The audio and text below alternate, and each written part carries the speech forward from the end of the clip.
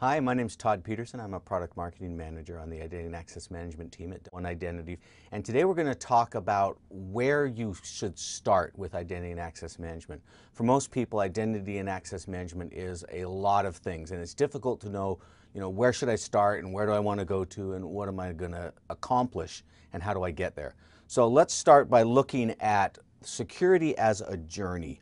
If you think about it as a hierarchy where at the very lower levels of this pyramid, the things that are on the bottom have to be satisfied before you can get to the things on the top. So basically you've got access, which if access isn't taken care of, you can't accomplish security. If security is not taken care of, you can't have control. If control is not under control, you can't have management. And ultimately you want to get to a state of governance. And everything you do is guiding you to there, but it's hard to get there. So let's talk about how you can get there and where you should start. First off, there are some prerequisites. You need to have a next generation firewall. You need to have a secure way to make sure that the people accessing stuff are getting the right things in the right way, that bad things aren't coming in, bad guys are kept out. And you need to have an enterprise level directory service, something similar to Active Directory, maybe another LDAP directory.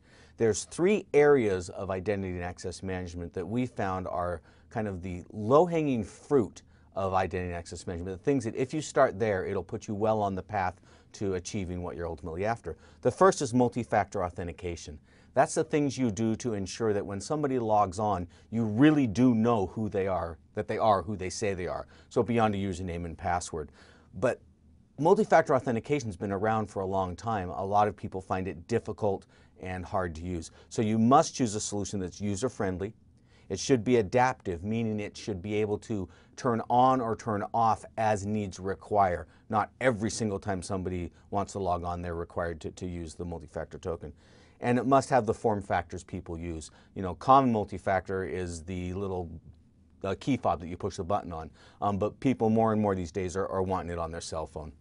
Second is web access management. That would be the things you do to allow people to get to web resources, whether that's a SaaS application, your own web applications, anything based in the cloud or on the internet or that uses a browser as front end. How do you get them to access that? There's lots of solutions for that, but generally those solutions are focused only on one or two types of web access management scenarios. You want something that does everything. So you want it to give you very flexible single sign-on, meaning that it'll give you single sign-on to the most modern applications as well as to kind of some of your legacy applications.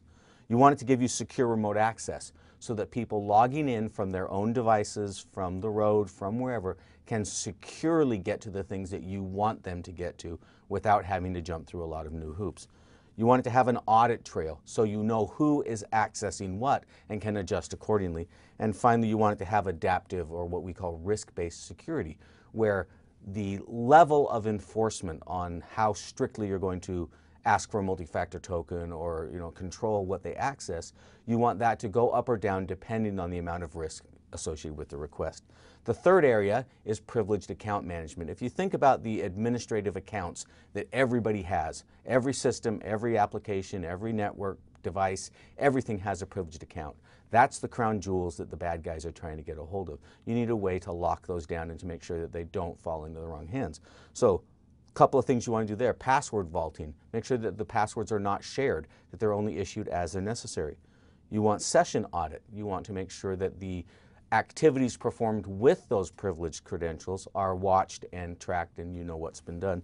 And then you want delegation so that for the day-to-day work of your administrators, they're using the rights that they need to do their jobs, but they don't have more rights than they want. Once you've got these fundamentals taken care of, then you can move on to governance, which would be things like enterprise provisioning, making sure that everybody's rights are set up correctly across everything they need to access. Attestation, that compliance demand for the line of business managers to periodically say, I know who works for me and I know what they have access to and I attest that that's appropriate. And finally, workflow or self-service, making all those processes to make all that stuff happen as smoothly and as cleanly and as easily as possible. So if you'll start with these fundamentals of identity and access management, then you'll get to governance. So think about what bad guys are trying to do and how these things can help you. People are always trying to steal credentials. If they can get your password, they log on as you, what can they do? But if you have multi-factor in place, somebody steals your password, they can't do anything with it because they don't have that second factor. It's much more difficult to hack in when you need a second factor to do it. Once a bad guy gets in with a stolen credential or whatever, their objective is to elevate their access so they can have administrator access and steal data, put bad stuff on your systems, things like that. If they can't get to the elevated credentials because they're locked away in a password vault and only issued on the terms that you determine, they can't get to that and the danger is reduced. What if they want to compromise contractor or partner access? If you've got secure remote access through a reverse proxy that only exposes to the partner the things that you want the partner to see, then that risk is mitigated significantly as well. And then what about a brute force attack on your web portal? If you have context-aware security, if you have security that determines who's coming in, what time of day it is this behavior normal or abnormal?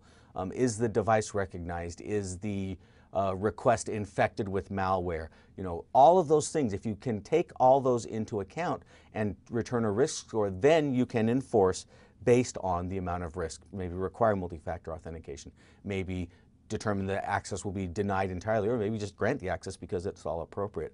So all these bad things that people are trying to do to you can be avoided if you'll take those 3 fundamental steps of multi-factor authentication, web access management, and privileged account management. Now, of course, I wouldn't be telling you this if we didn't have something to offer as a result. Each of those types of solutions are available from the One Identity family of identity and access management solutions.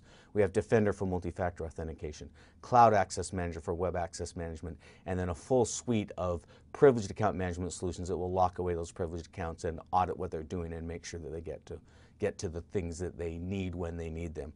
If any of those are something that you need, if you're looking for where to start and you want to start with any of those, check out the URL below and we'll help you get there. Thanks.